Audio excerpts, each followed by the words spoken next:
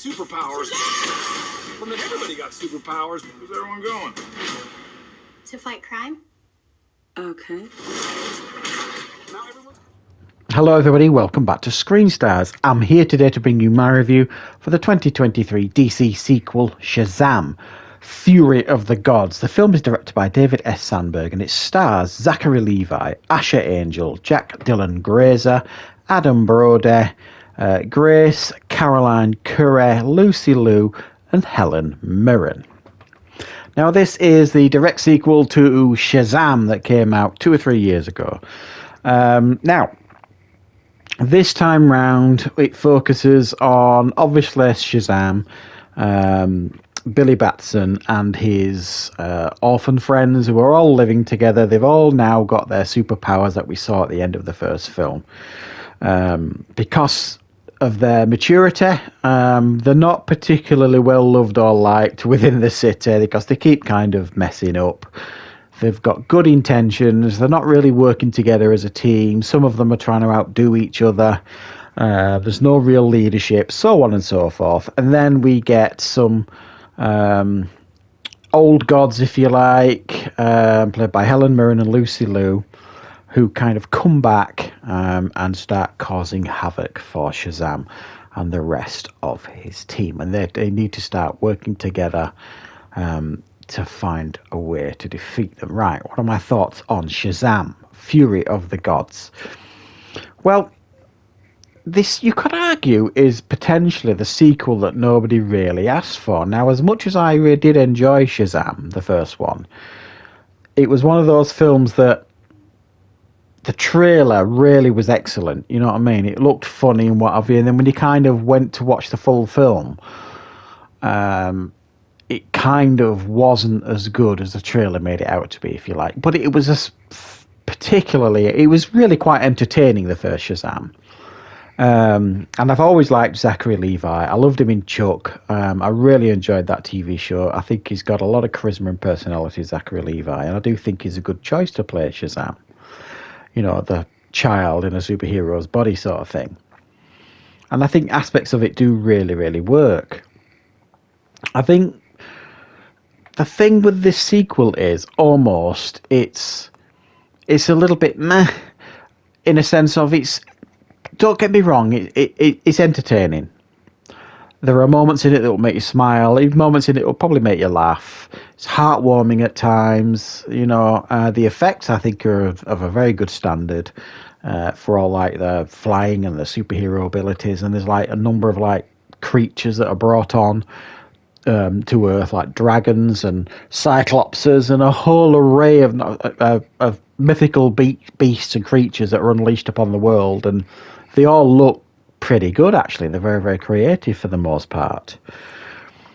I think, very much like the first one, the film kind of lacks any real, tangible, credible foes. I didn't necessarily buy Lucy Liu or Helen Mirren, really, as these kind of gods. I just didn't buy them as a legitimate threat sort of thing. And it kind of resulted in the film being a little bit by the numbers and generic to me, and it didn't necessarily feel like a strong progression from the first film. It didn't feel like by the end of watching this film, it didn't feel like it had massively moved on from the first film, and in actual fact it felt like it was retreading previous DC films. And I can't really say more than that without giving spoilers away, but you know, you do get a cameo in this film from a well-known DC character, and all that kind of stuff. But I don't necessarily buy Shazam and his team as like a credible superhero force, you know what I mean? It just feels like they're children playing like superheroes, and we got that in the first film. And I don't necessarily feel like the characters have evolved really at all in this film. I mean, they do try tame attempts at, you know, Billy Batson now is aging out of his care providers, if you like. Whereas in the first film, it focused on his mother and things like that. It just didn't feel like there was much or any need for these characters to be the children in this. There didn't seem to be any real interesting stories to give them when they were children. They tried to give Freddie's character a bit of a love interest here that, for me, fell a bit flat. And the other characters were not really given anything interesting to do. So it's almost like they've got too many characters here to know what to do with, where the only real interesting character, certainly for me, is the Shazam character. I'm not really interested in the others. So I do think the film lacked a legitimate threat. And I do think, it lacked some real oomph, this film. It was a little bit too light-hearted at times. And I just think they should really have upped the ante, kind of force the character to grow up a little bit. And what they try and do here is a little bit tame and a little bit too light-hearted.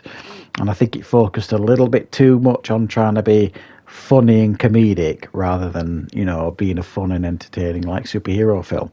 And it probably sounds like I'm being overly critical here, but to be honest, it's a perfectly watchable and satisfying, and I was totally satisfied in many ways watching this. I just don't think it's evolved at all from the first film, and I think that's being reflected right now in its box office, because it's almost like people are like, I'm not sure we really wanted a second Shazam, not unless you were going to really integrate this character fully into the DC. And again, I do think a lot of people are a bit feeling like they're in limbo with DC right now. With James Gunn taking over, what is happening with DC right now? Which characters are they progressing with, James Gunn? There's lots of talk about Zack Snyder continuing his DC universe on Netflix, and DC fans, and I would count myself as one of them, we're a bit like, what is happening with our favourite characters? Because why should I get invested in Shazam if there's never going to be any more progression for this character, as there's likely not to be for Black Adam and others, and certainly no Henry Cavill and stuff like that? It kind of feels like they're rebooting it when they might not necessarily need to reboot it, and we just don't know where we are with it. So, don't get me wrong, perfectly entertaining film. Most people that go to watch this, I want to just watch a light-hearted, fun superhero film. For the most part, you are going to get that. But for those of you wanting, who was massive fans of the first one, and you're wanting, some real evolution of the characters and, some real up-the-ante sort of thing, you're probably going to be a little bit disappointed with it.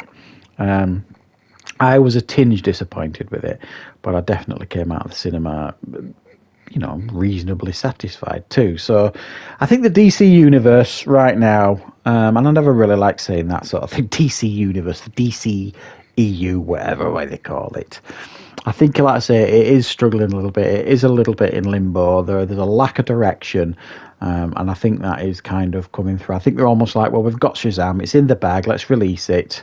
And the response they're getting from audience goers is like, well, we're not really that interested because we don't know what we're doing with this DC franchise right now. So anyway, 7 out of 10 from me. It's certainly worth checking out if you enjoyed the first one. It's not a bad film at all.